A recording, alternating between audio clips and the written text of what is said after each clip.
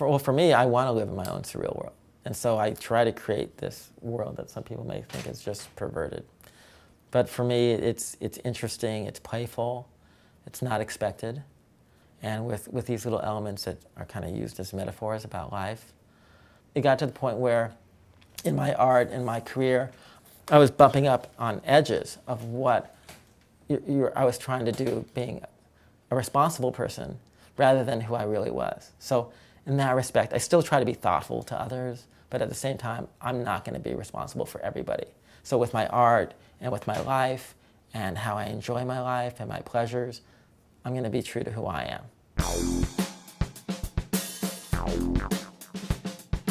Well, I think I probably deal with humor quite a bit in my art because when I was younger, I had nothing else going for me.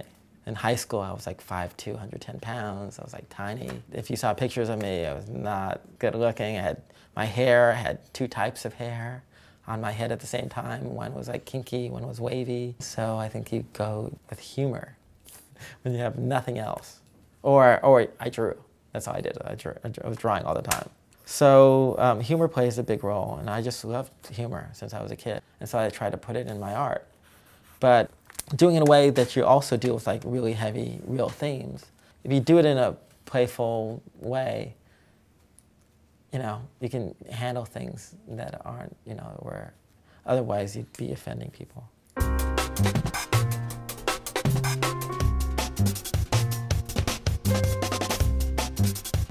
When I had a show at the Earl McGrath Gallery in New York, the show was called The Happy Idiot and Other Paintings About Unattainable Beauty. And there I started questioning the notion of sacrifice and intimacy and about desire. And I created these girls called Infinity Girls, whose arms and legs are looped together to make the infinity sign. Well, I had these, the snowman that I called the Happy Idiot, because I saw guys as happy idiots. I think we're all simpletons who we look at women and we get stupid, just lustful and stupid and willing to do anything. I have a little ice cream cone named Creamy, who just cream himself down for beauty. But the happy idiot, the snowman, he melts himself down. He sacrifices himself to let his love, the mermaid, live within his body of water. So that's like the idea of true sacrifice, where his alter ego looks like the snowman, but made out of flesh, and he's willing to devour the mermaid. The whole notion of again, as an analogy for sex, of being truly giving and truly selfish, and understanding both, the bittersweetness of life and accepting.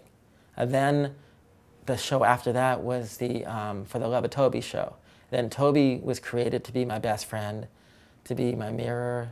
He's somebody like my shadow who would follow you around, but he was the keeper of my dirty little secrets. And I kind of had him the keeper of everyone's dirty little secrets. So that was another point where a lot of things that were going in my art and that was going in my life personally would find themselves in my paintings and in my exhibitions. There's another one of my characters is this little girl named Venison, who was based on a real person who's kind of like a love of my life, who showed me passion and desire. So Venison's like a little wild child. I kind of created her. I was going through a divorce. I was traveling Europe, and she started coming about. I started drawing her all the time. And again, it was like role play. The idea of this little wild child, and that she put branches in her hair to become like a deer girl. And I kind of imagined myself running away from LA, knocking myself out in the woods, being woken up by this little deer girl who's licking my wounds, nurturing me back to health. And then because, again, we're all just like animals, then she devoured me. And that's how I kind of saw passion and desire, is that, you know, you want it, you're hungry for it, and then sometimes you can't control yourself, you know? And you go too far, to the point where you almost kill the thing that you love.